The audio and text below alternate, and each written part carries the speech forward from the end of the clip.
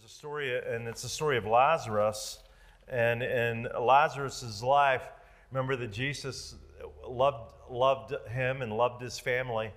And as he was coming to Lazarus' home, they had told him that Lazarus was sick, and yet he said, I'm going to wait a few more days. And when when Jesus arrived at Lazarus' home, he was dead. And immediately, of course, Martha and Mary, the sisters, are coming up to him, and they're coming up and saying, God, if you would have been here, he wouldn't have died. But even now, God, is there something? And Jesus gives this revelation to her and says, I am the resurrection and the life. And he who believes in me, even though he dies, he's going to live, and he who's alive will not die. It's pretty supernatural, because basically what Jesus is telling them is that there's something in your life that's going to be transformed by his presence. And he comes into their life, and they see Lazarus dead. And what Lazarus is going to be a great testimony, because what's going to happen in Lazarus' life, we all know he's going to be raised from the dead. But as they come to him, Mary comes and sees Jesus, and as soon as she sees Jesus and begins to speak to him, she begins to weep, and Jesus weeps also. And he begins to cry with her because he knows how she's feeling. He knows he's already prayed. He's already moving in faith, knowing that Lazarus is going to come alive. But he sees the hurt and the pain that death causes and separation causes. And so he's coming alongside her and knowing that. And it says that once again, deeply moved, he comes to the tomb. And he says, remove that rock. Lazarus is going to come out. And they're going, wait a minute, Lord. He's been dead 4 days. His body it smells. It's done. It's done. And that was kind of a revelation as I was looking at that. And we can come into a lot of deep revelations as you look at the story of Lazarus. But what Jesus says is he said, I am the resurrection and the life. And so not only was Lazarus going to be healed, not only was his body and his life going to be called back into his body, because we saw that Jesus would go, and there would be a woman whose son had died, and he had compassion on that woman, and he touched the coffin, and that son came back to life. And we're going to look at another story where there's going to be a young man, and Elijah's going to pray for him, and he's going to come back to life. And there's all these stories in the Bible where people had died, and yet when somebody stepped out of the natural and stepped into the supernatural, they began to see the nature of God that would flood into their life and change the atmosphere where they were. And so now Jesus is coming in Lazarus' body. You may not have ever thought about this, but it's already decaying. It had to have been decaying. And so what Jesus was really, I think part of what he was showing is he's saying, not only am I the Lord who calls the dead back to life, but I am the resurrection and the life. That was decayed and dead is coming back together. You may be dust in the ground, but the word tells us that one day we will be resurrected and our bodies will be resurrected. And yes, it won't be the same type of body we have now, but it's going to be a spiritual body, much better. But our body's going to be resurrected from the dead. And right now you're seeing resurrection power come into Lazarus' life. And Jesus calls to Lazarus and says, listen, if you will believe, you will see the glory of God. And that was kind of an if on that. And see, that's a lot of times we think, well, if it's God's will, it's going to happen. And God's waiting for somebody to say, if you will believe, then you're going to see the glory of God.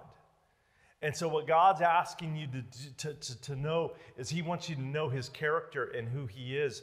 And Jesus reveals that God's character is that he is the resurrection and he is your life. And so they call Lazarus, and he calls in a loud voice, and he says, Lazarus, come out.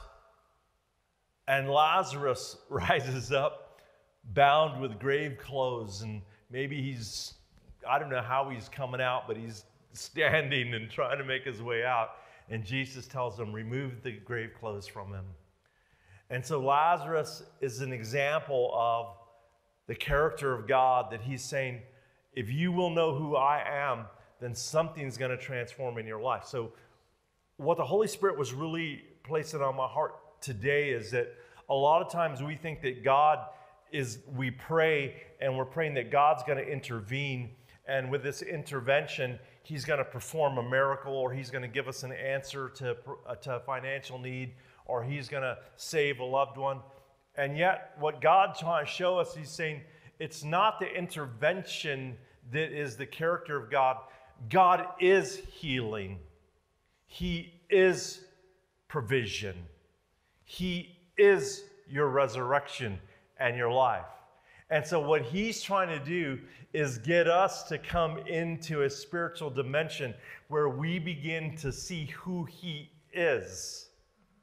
It isn't that I'm asking God to heal this child that's sick, but what I'm trying to do is get into the presence of God, where God's presence begins to envelop me. And then because he's enveloped my life and he's given us dominion and authority on the earth, we declare who he is in the name of Jesus, and we see his nature begin to transform life around us. So this is why God then takes a word, and he tells us in 2 Corinthians in chapter 10 and verse 3 and 4, we start out, it says, "For though we live in the world, we do not wage war as the world does. The weapons we fight with are not the weapons of the world. On the contrary, they have divine power to demolish strongholds." So a stronghold is a place fortified against attack. A stronghold, when somebody is going into a stronghold, they have already fortified that position so that the attack will not come and not overcome it. So this is an important character, because what God's trying to say is, who is your stronghold? And we can go into his presence, and it's been fortified because I've put on the full armor of God, and I know the character of God, and I know the nature of God, and so I know that I can stand in that stronghold. But the enemy has a stronghold as well.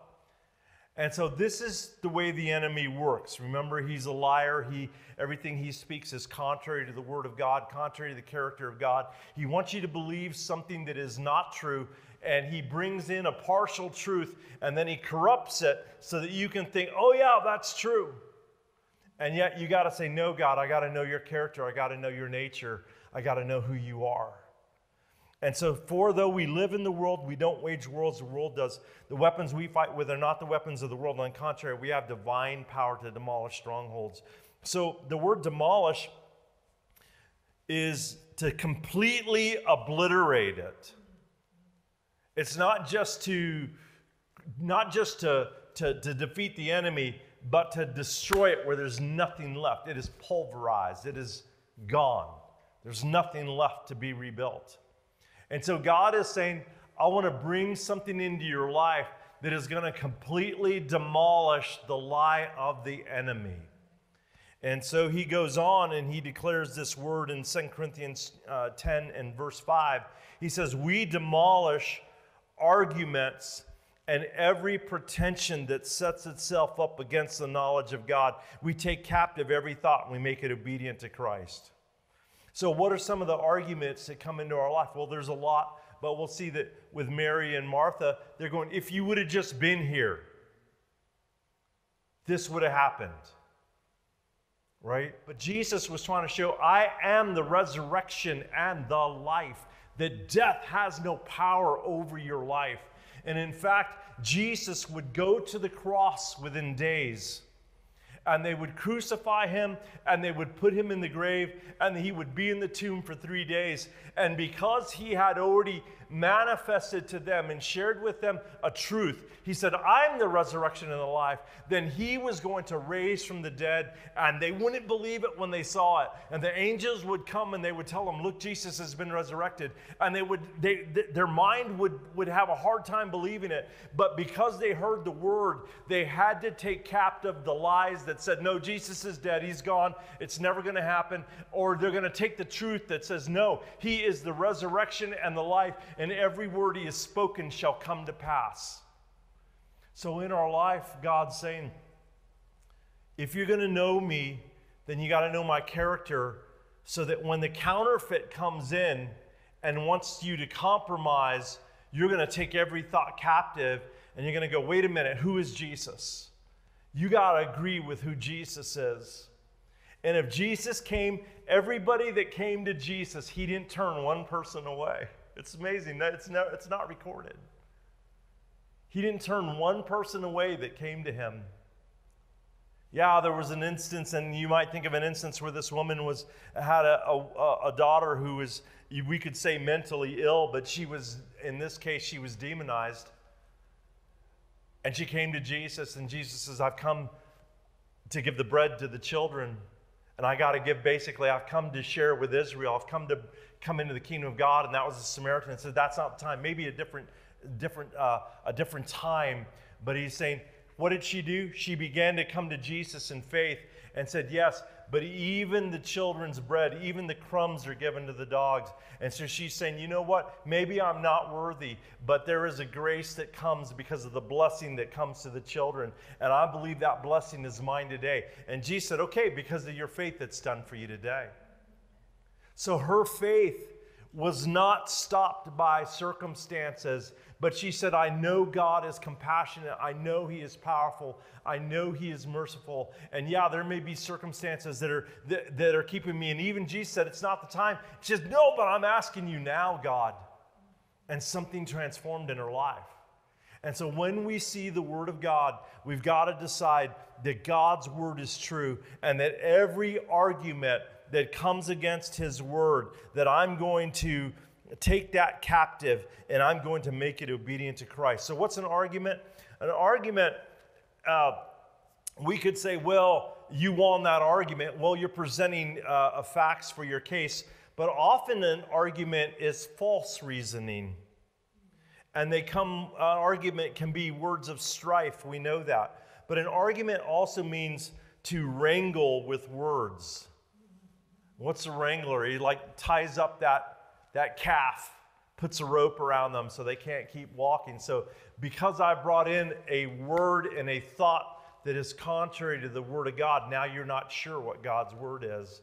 And God's saying, no, I want you to know my word and to come into that place where that revelation is going to fill your life. And in your life, see, there's going to be revelation in our life, but we have to get the foundation of who Jesus is before we go into even the deeper things of God.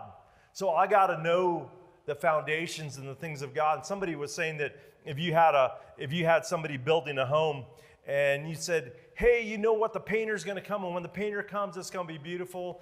Yeah, but the walls aren't up yet. And so if the painter begins to do his job before the walls are up, what's going to happen? You're going to spray and you're going to go, whoa, look at the beautiful colors. It's going to be gone. And it's gone. And so what God's trying to say is, I want to get a foundation in your life so that when you hear the promise of God, there is something that it will be attached to, and it will be something beautiful, because you're going to say, you know what God has created is solid, it is firm, it will never be shaken. His word is true. And now that he has brought this added benefit to my life, now I can see something that transforms me, because I've seen a picture that I didn't see before. I saw a building that I did not see before. I saw something manifest that I didn't understand before, because now I've got the word of God in my life. So what God's saying is, I want you to get my word in your life so that it will demolish every argument of the enemy. And so what do we do? We got to get the word of God, and we got to go, this is what God said. So they were coming into the promised land, and they were used to seeing the power of God come in, and they're seeing the power of God, but they hadn't been in the presence of God. And so it's like they're seeing maybe part of that building go up, but they're not seeing the foundation that had to go behind it. And so once they're coming into a new test in their life, they don't have the foundation. And so now we're seeing that they're coming into the promised land again, and what's happening is that they're going to come in, and God's going to say, I've given you this land, it's flowing with milk and honey. And when they begin to see the obstacles that have come against them, they're going to say, we can't do it. The obstacles are too great. It's too impossible. We can't do it. And yet God said, I'm giving this to you. And so Joshua and Caleb begin to take that argument captive and say, no, we can surely do it if God is for us. But everybody began to grumble, and they began to moan, and they began to make excuses why they couldn't do it, and why God was bringing them to a place where their families were going to die. And so, in fact, they opened themselves up to the curse.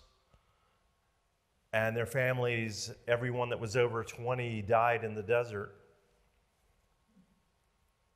except for Caleb and Joshua. And so the word declares, take every argument and every pretension. What's a pretension? It pretends, it's make-believe, it's an act, it's a sham, it's a faking, it's a falsification, it's an invention, it's an imagination, it's self-deception. So it's saying take every argument and every pretender. Instead of pretension, you know what a pretender is? He pretends to be something that it's not. The enemy comes in and pretends that this is the word of God, and you got to decide, no, this is what the scripture says, so I'm going to stand on what God says. As for me and my house, we shall serve the Lord. And I'm not going to back up, and I'm not going to stop believing, and I'm not going to stop standing till I see my family serving God with all their heart, mind, soul, and strength in the name of Jesus. So how do we take every thought captive? Well, we know this in Matthew 6:9. This is what God says. This then is how you should pray. Our Father in heaven, hallowed be your name.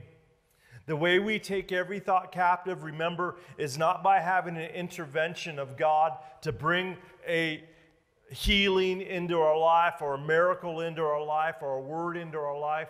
But what we want to do is get into the presence of God, and we see that it is the character of God and the nature of God. He is our healer. He is our miracle worker. He is our peace. He is our comforter. He is our shepherd. He is the Lord our provider. And so when you begin to pray that I have a relationship with my Father and that His name is holy and that His character is awesome, then I begin to build a foundation in my life that stands against the enemy, that says God's not going to heal you, God's not going to move on your behalf, God's not going to work for you, and I'm going to go, oh, I can tell you this. Yes, He does perform instantaneous miracles, but what I want is the character of God in my life so that wherever I walk, I'm going to take every thought captive and make it obedient to Christ. Daniel 6:5. Finally, these men said, we will never find any bases or charges against this man Daniel unless it has something to do with the law of his God. And I'm sharing this story because Daniel was the man who is showing you how he takes every thought captive. Because what's happening in Daniel's life is Daniel has gone from king to king to king. The nation has been lost. Israel has been overcome by Babylon. Babylon has been overcome. And now we're coming into different nations, and Daniel's still in a place of authority. And so when we pick up the story, and we're looking at this story of Daniel in the lion's den, and that's kind of what this is dealing with, scholars tell us that he's over 90 years old. And Daniel's over 90 years old. He's not sitting back, but he's still in a position of prominence. Because when Daniel was thrown into the lion's den, a 90-year-old man, you think, hey, he's not getting out of there. The lion's mouth was shut. And Daniel's going to come out of the lion's den. And the king is going to go. And because the king had made this edict that could not be changed, Daniel was going to be thrown in the lion's den because the king was going to make an edict that if anybody prays to any other god except for the king, he's going to be thrown in. So they had tried to trap Daniel. And so when he's thrown in, the king has a relationship with him, and he's saying, Daniel, was he able to rescue you? Daniel had shared who his God was with the king and with everyone around him. They didn't wonder who his God was. They didn't wonder what the power of his God was. They didn't wonder what Daniel's faith was all about. The king knew who his faith was about.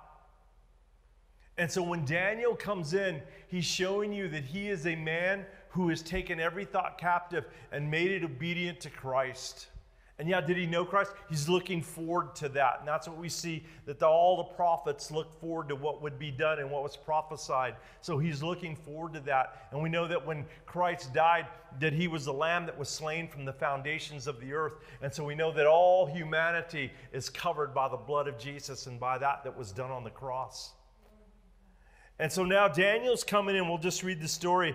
Finally, these men said, "We'll never find any basis or charges against this man Daniel unless it's something to do with the law of his God." And so they issued a decree in verse 7, issuing a decree, an edict, and enforce a decree that anyone who prays to any god or man during the next 30 days, except to you, O king, shall be thrown into the lion's den. In verse 10 of Daniel 6, now when Daniel learned that the decree had been published, he went upstairs. He went to his upstairs room where the windows were open toward Jerusalem. And 3 times a day he got on his knees and he prayed, giving thanks to God just as he had done before. And so 3 times a day Daniel would pray. 3 times a day he would move out of the normal complexities of his life, and he would move into a presence of God and into a place where he was a worshiper of God.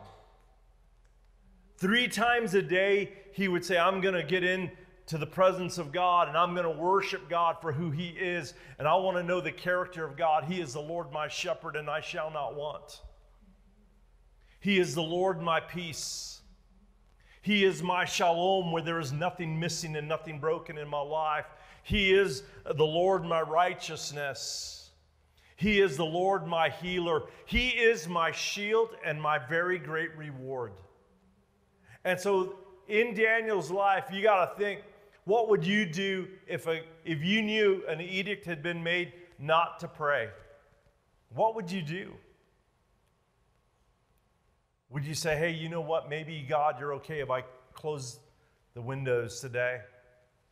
I don't want to offend anybody else because they don't believe in the same God I do, and so I don't want to offend them.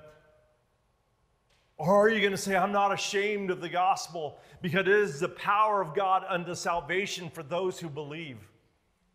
And so Daniel doesn't change the course of his life because of an edict that's made. And the enemy's trying to trap him, and he's trying to say, you're going to worry. You don't need to pray that way. You can pray in your secret place of prayer. Nobody needs to see you. I can start changing all the scriptures to make an excuse why my life's going to change. But I'm going to tell you what, Daniel had already been an example of somebody who loved God. And so for him to change now would have been for the world around him to say, see, he bowed his knee and he compromised. And so Daniel had to make a choice. He said, this isn't something new that I'm doing. I've got to continue to be the person that everybody around me knows that I am. He's not starting out to be a witness now and say, oh, look, everybody, I'm not going to obey the king and be some radical. He's saying, you already know that I worship my God. You already know that I am compassionate. You already know that I am kind. You already know that I am fair. You already know that there is no corruption, that you're not going to be able to catch me because of some corrupt deal that I made to gain money and finances. And Daniel says, I'm not going to hide now because I'm going to take the thought captive that says compromise, you make it through, and God change these men, get them out of office. And Daniel's going, yeah, change him and get him out of office, but I'm not compromising God because you are my high tower and you are my strength. Now Daniel had learned that the decree had been published. He went home to his upstairs room where his window was open toward Jerusalem. 3 times a day he got down on his knees and prayed, giving thanks to God just as he had done before. And these men went in as a group, and they found Daniel praying and asking God for help. So when he was praying, I believe he's saying, you know, Jesus has given us the example, but we're declaring who God is, and we're saying, God, I need help right now. I need you to help me. I don't know what to do, but I am going to stand and I am going to pray and I am not going to compromise. In Psalm 144:2, it says, He is my loving God and my fortress. He is my loving God and my fortress. So what do you say in a time of trouble? You don't go, oh man, look at this trouble. No, I want to get into the presence of God where His character begins to shape my life. So that now when I see a storm coming up and the storm's overcoming in the boat, I don't wonder whether God wants me to make it to the other side. But I go, you know what? God said He's going to satisfy me with a long life. And He's given me a call on my life to share the gospel. And right now it's not the end of my life. So maybe I can wake up Jesus and say, hey, Jesus, what do we do? What do we do? You're able, should we keep rowing? Should we start praying? Should we start bailing? Should we throw somebody overboard, lighten the load? What do we do? But instead of moving in fear, you're coming, no, we're going to come in faith. And Jesus said, hey, this is what you're going to do. You're going to speak to the wind and the waves, and you're going to command them to be still and to be calm. And Jesus stands and He rebukes them because of their little faith, because He said, we're going to drown. They weren't speaking their destiny. They weren't asking, how am I going to get into my destiny? But they were overcome by the environment around them and said, my destiny's done. And God wants to change that, and He wants to come in and change us so that He's saying, you know what? He is the God who loves me. He is my loving God and my fortress, my stronghold, my deliverer, my shield, in whom I take refuge, who subdues people under me. This is the promise of God. I love you. I am your fortress. I am your stronghold. You are my deliverer. You are my shield. You are my refuge. You subdue people under. I am an overcomer because you are with me. And in Proverbs 21:22, listen to what it says about this, and this is not even this is how a wise man, it says, a wise man attacks the city of the mighty, and it should say, and pulls down the strongholds in which they trust. The word also says, and I didn't put the scripture in you, it says that there are men who put their trust in wealth. And so when trouble comes, they get disappointed. And Daniel's not trusting in wealth to bribe those that made an edict against him and figure out how he could pay off the judges. But he's going, my God is my fortress. He is my shield. He is my strength. I am a man who lives under the principles of God. I'm a man of integrity, and God will protect me and He will guide me. And even if the judgment comes against me, it is God who will determine the outcome. And the lions' mouths are shut, and Daniel overcomes. Ephesians 4:25, it says this about strongholds too. It says, therefore each of you must put off falsehood and speak truthfully to his neighbor, for we are all members of one body. In your anger do not sin. Do not let the sun go down while you are still angry, and do not give the devil a foothold or a stronghold. So if you're going to be angry and not forgive during the day, the word is saying what you've done is you've allowed the enemy to have a stronghold to come in your life. If you're going to believe that God was not for you and you become angry with God, then you give a stronghold to the enemy. If you believe that somebody, maybe it's just somebody innocently, they cut you off on traffic, or your wife or your husband or somebody else at work, and you become angry and you don't take that to God, say, God, I'm not sure why they acted that way, but God, they're going through something tough, and I pray for them to be saved. I don't want the enemy to get a stronghold in my life. And that's what the enemy does. He gets a stronghold, and he gets a hurt, and he gets something that's contrary to the image of God, and he says, aha, because you held on to this, I'm going to hold on to this in your life now, and I'm going to cause this hurt to continue in your life. And I got to go to God and say, God, forgive me and forgive those who have sinned against me. In Mark 3:27 and 28, it says, in fact, no one can enter a strong man's house and carry off his possession unless he first ties up the strong man, then he can rob his house. I tell you the truth, all sins and blasphemies of men will be forgiven. Okay, Jesus, a lot of times when we look at this, they had just told Jesus that he was demonized. And how when he was bringing deliverance, it's because he was Beelzebub, he was the king of the demons. And Jesus gives this example, and he talks about how a house divided will not stand, how a nation divided will not move. And so the enemy's not going to be working against himself. And he's trying to give him this example, but a lot of times we read this and we'll say a strong man's house, and we'll say, well, then he's going to tie him up and he's going to carry off his possessions. Sometimes we'll think about somebody who has been taken captive by the enemy and how we need to bind that strong man so that we can take back and redeem what the enemy has stolen. But part of it, as I was looking at this, and maybe you can take it this way if you'd like, it says, no one can enter a strong man's house and carry off his possessions unless he first ties up the strong man, and then he can rob his house. Christians might be that strong man. But if your faith is in your own abilities, in your own strength, if it's in finances, if it's in your financial advisor, if it's in the government, what's your source that becomes your stronghold? That's where I can go, and that'll be my protection. And so what it's saying here is that what the enemy does is he will come and he will bind up everything you have thought was your protection. And then he will steal from your life. And so you've got to have your protection be God. He has to be your strong tower.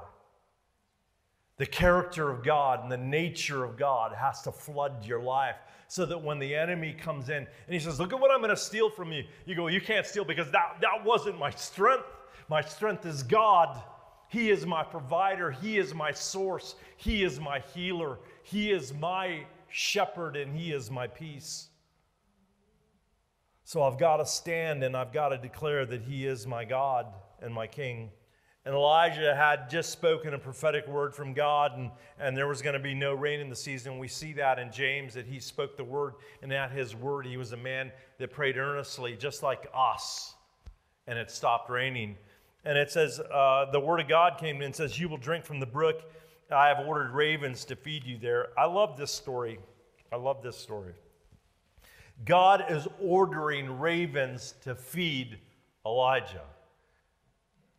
The king, Jezebel, are going to look for him to take his life. But now God's saying, I'm going to put you in this place. This is just a season in your life, but I'm going to provide for you right here. And so the word says, the ravens brought him bread and meat in the morning and bread and meat in the evening, and he drank from the brook.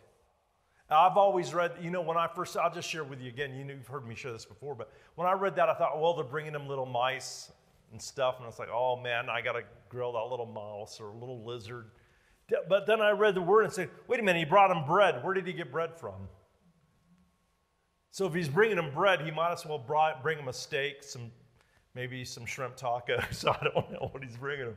But he's bringing him something that's a source and sustainment. And the ravens are obeying God. Could we obey God?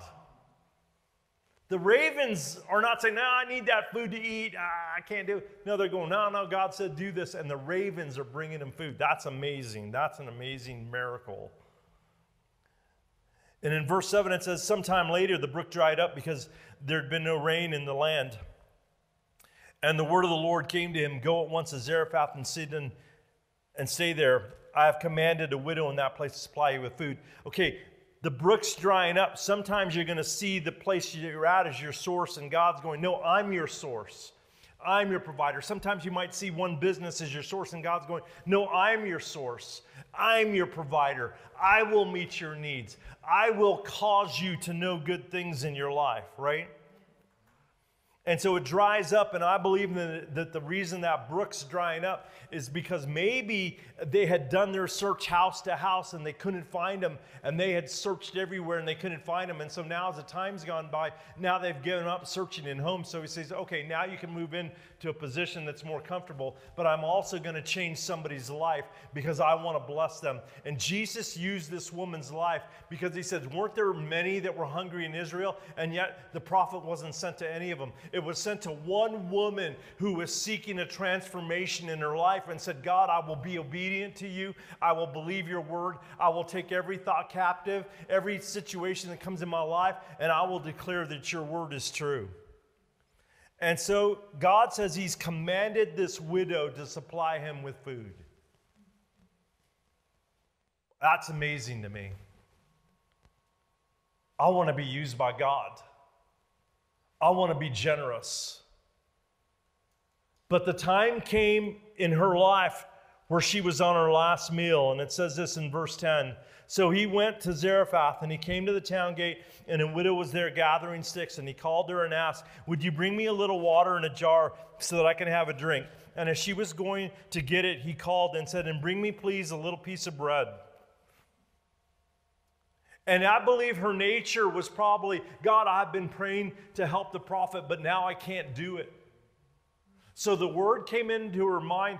The word that was contrary to the commandment of God is that you're his source, you're his supplier. And God's going, no, I am his source, and I will supply you so that you can bring an anointing into this person's life. And as you give, then we're seeing that what Elijah is saying is bring me a little piece of bread and he's saying, bring in the tithe, bring me just a little portion of what you have left. You have one little meal left, just bring me 10% of that. You have one meal for 2 people, just bring me 10%, not even a third. Just bring me a little portion first, because God's saying, I need you to have your heart after God, and I need you to know that you're not living by this meal, but that God is your source and he's your provider. Verse 12, as surely as the Lord God lives, she replied, I don't have any bread, only a handful of flour in a jar and a little oil in a jug. I'm gathering a few sticks to take it home and to make a meal for myself and for my son, that we may eat it and die. So in her mind, the word that is coming contrary to the word of God is, it's too late. I could have helped the prophet earlier. I had some finances, but now they've dried up. I don't have any way to help. And God's going, what do you have right now? Because when you thought you couldn't do it, when you thought you couldn't help, then God's saying, that's the time I'm going to use your life. When you thought you were too old, or you weren't smart enough, or you weren't strong enough, God's going, now you're in that shape where now you're my servant. Now you're saying that I'm going to do it in your life. And Elijah declares in verse 13, Elijah said to her, don't be afraid. Don't let the thoughts of fear run in your mind. Don't entertain the thoughts of fear. He's saying don't entertain that word that is contrary to the nature of God and the promises of God. He said, go home and do as you have said. He's saying, yeah, go ahead and make your last meal. Go ahead and have sustenance for yourself. That's okay. But first, make a small cake of bread for me from what you have and bring it to me. And then make something for yourself and your son. For this is what the Lord, the God of Israel, says. The jar of flour will not be used up, and the jug of oil will not run dry until the day the Lord gives rain on the land. And so a prophetic word comes to say, you got to take that thought captive, because God is saying, I'm going to meet your needs. You're not going to run out of flour. You're not going to run out of oil. You're going to be sustained until the land begins to produce again, and you can see income come into your life, and you can see provision come into your life through the natural order. So he said, I'm going to bring a miracle into your life. Amen. And so she went away and did, in verse 15, she went away and did as Elijah had told her. And so there was food every day for Elijah and for the woman and her family. For the jar of flour was not used up, and the jug of oil did not run dry, in keeping with the word of the Lord spoken by Elijah. Somebody had to know the nature and character of the word of God and speak a word that was contrary to the natural order of events. In the natural order, she was going to die and wasn't going to make it. But there was a word that came with the character of God and the command of God and the provision of God, and said, if you'll trust me and you'll put me first in your life and see that this is not your source, but I am your source, then I'm going to do a miracle for you. And the oil did not run out, and the jug of oil did not run out, and the flour did not run out. Thank you, Jesus. And what happens to her in 1 Kings 17, as we go down the very next verse, it says, sometime later, the son of the woman who owned the house became ill, and he grew worse and worse, and he finally stopped breathing. And so she said to Elijah, what do you have against me, man of God? Did you come to remind me of my sin, and kill my son? So what does the word come? There is a narrative that is contrary to the promises of God that says, see, there's sin in your life. You're a sinner. You deserve to die. Your child deserves to die. You don't deserve anything good. And so the narrative is the enemy is coming to fill you with a thought that is contrary to the Word of God. It is an argument that tells you that God is not for you. And Elijah is going to come and say, you got to take that thought captive. We got to make it obedient to the Word of God. We got to declare what God says. We can't entertain that and run it over in our mind and figure out why God's not going to do it. We got to find out who God is and then begin to declare who God is and be transformed by the renewing of my mind, because then I'm going to test and approve what God's will is, his good, pleasing, and perfect will. I got to know the will of God and the character of God so that I can run to that strong tower. And so Elijah says, give me your son, in verse 19. And Elijah replied, he took him from her arms and he carried him to an upper room where he was staying, and he laid him on the bed. And we know that there's an anointing there. We know the dead are going to rise from his bones even later on. And so there's an anointing on his life. And so he's going in and he's saying, give me your son. So she has to give him the son. The son has died. He's already dead. But he says, won't you, let's go. Let's pray right now. And then he cried out to the Lord, O Lord my God, have you brought tragedy upon this widow I'm staying with by causing her son to die? So he's asking a question. God, was this your will? But then the narrative changes, and you'll see his prayer changes. And then he stretched himself out on the boy 3 times. You got to take every thought captive. If you're going to believe that it's God who brought the tragedy, then why bother praying? If you're going to believe that it was God's timing for this boy to go, then why bother praying? But he puts that captive, and he goes in and says, you know what? You're a God of miracles. This lady heard your word. This lady has been used by you, God, because her heart was right, and you called her to be able to bring provision into my life and open up her home to me. And so I'm asking you, God, for a miracle for her right now. And then he cried out to God, and he said in verse 21, then he stretched himself out on the boy 3 times, and he cried to the Lord, O Lord my God, let this boy's life return to him. O Lord my God, let this boy's life return to him. And it didn't happen. And he stretched out again, O Lord my God, let this boy's life return to him. And it didn't happen.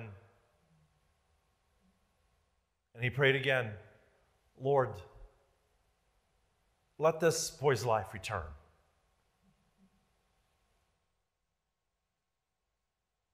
And he came back to life. And it says, the Lord heard Elijah's cry, and the boy's life returned to him, and he lived. And he picked up the child and carried him down from the room into the house, and he gave him to his mother and said, look, your son's alive.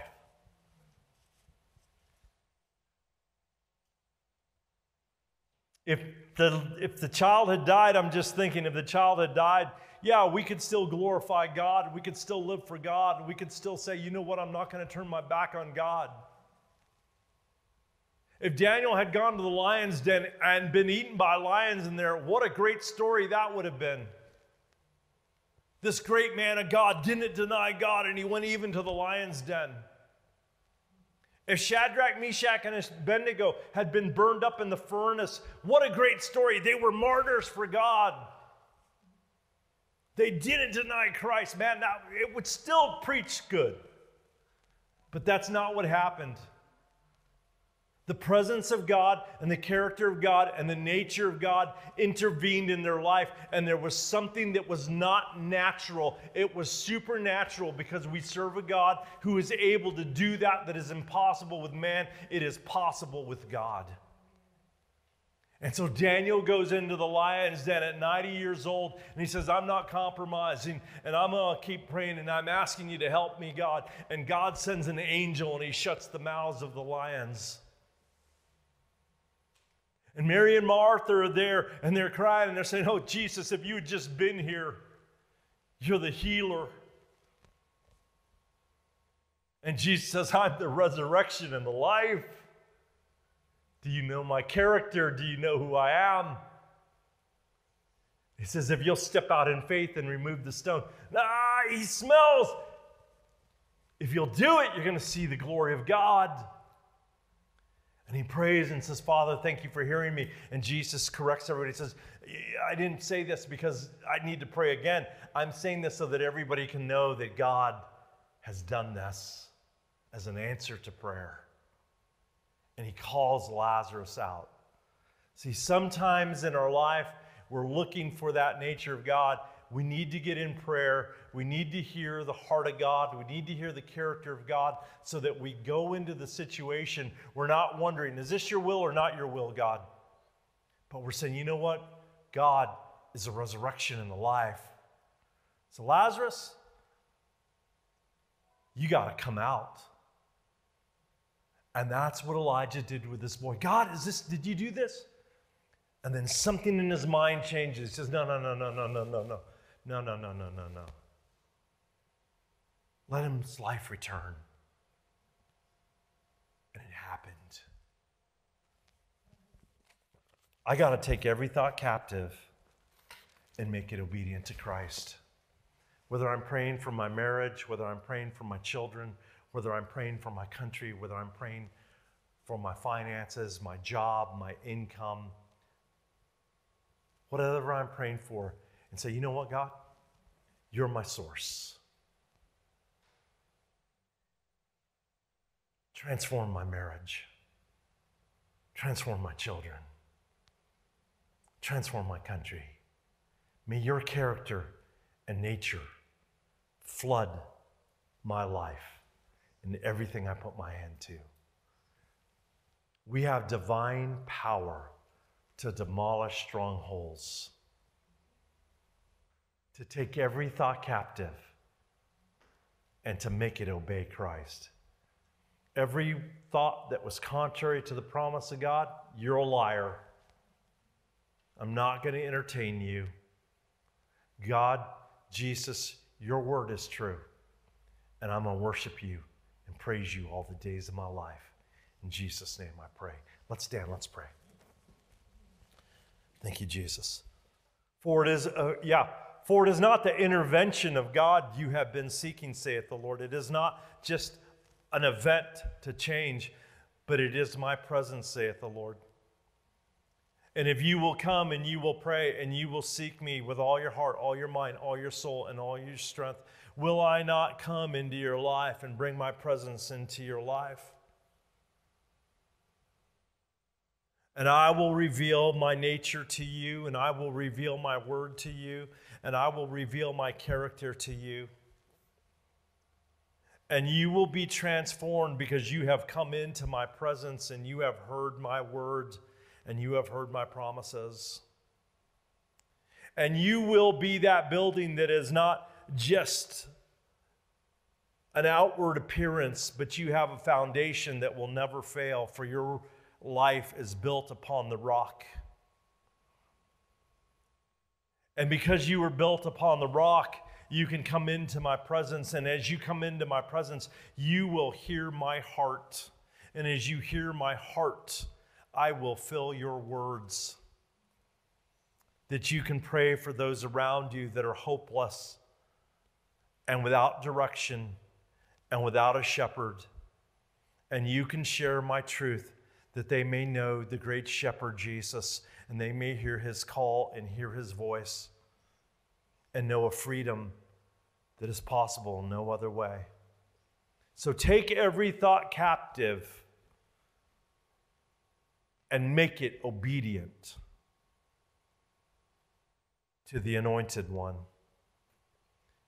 Take every random thought and say, you're going to line up with Jesus, because He is the lover of my soul. He is my healer. He is my provider and my strength. And so I pray for you right now in Jesus' name.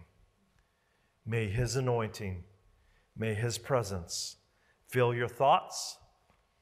May it fill your words. And may you demolish every stronghold of the enemy. And may the name of Jesus be exalted in every area of your life. In Jesus' name we pray.